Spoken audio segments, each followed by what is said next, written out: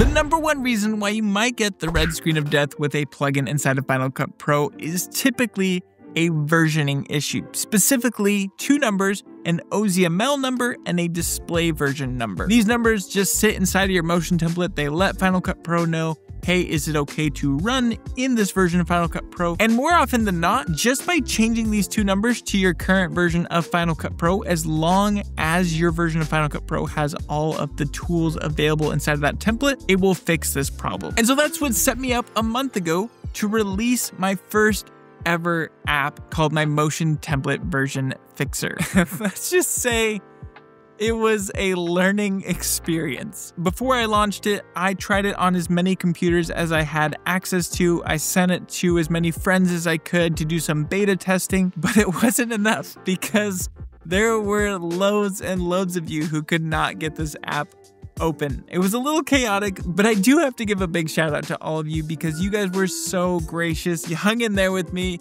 You didn't come at me with pitchforks and knives, even though you had every right to. That version of the app, it's gone. We have moved on to a greater era.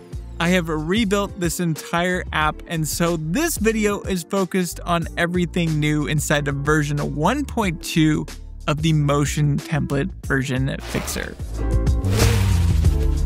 The first and biggest update is, of course, like I just said, it's been rewritten from the ground up. I was in Python, I'm now using Swift UI. This is a way better experience. It's been so much faster, and it massively shrinks the app size down. Previously, it was 250 megabytes.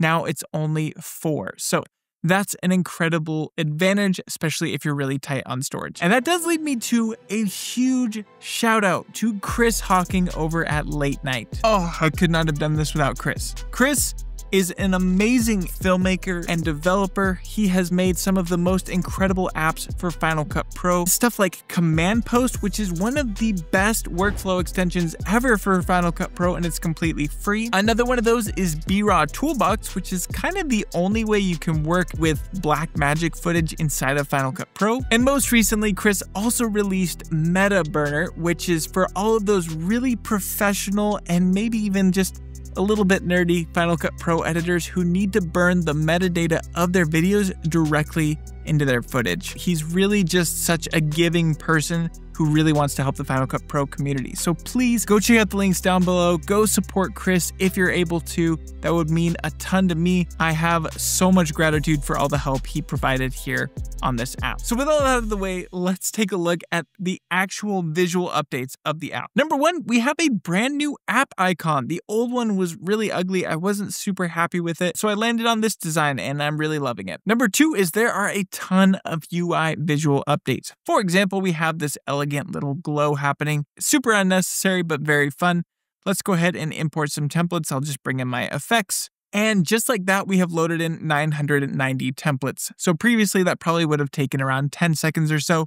Now it's nearly instantaneous. We can quickly see over this whole list all of our different templates. We can right click on them. We can remove them individually. We can also right click and select Show in Finder, and that will bring it up here directly inside of Finder. In the bottom left, you'll notice I have a whole bunch of backup options. So if you don't want to back up, you can go ahead and uncheck that box. But what's handy about the backups is now the whole system is perfectly integrated into the app. Previously, it was a really barbaric system, let's say. It was pretty rough around the edges. So it was very manual, not pretty. Now everything is done for you. Let's say, for example, I want to update all of these over. I'm going to just press update and we'll press continue.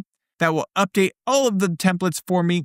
And if we take a look here on the left, we can see that those have been added to the backups folder. But maybe I realized later on down the road, this completely broke all of my templates. Maybe I've even closed the app, which is not good. Well, we can select restore from backup, and now we can see all of the different backups available to us. So you can see I made one earlier today while I was filming, but I also made one just right now. It's going to go through, find all the matching templates for us, and allow us to restore those. So I'll just press restore, and just like that, we have restored all of these templates really, really quickly. Additionally, with some more research, I got a better understanding of the version numbers, and so that kind of is driving the automatic Final Cut Pro detection.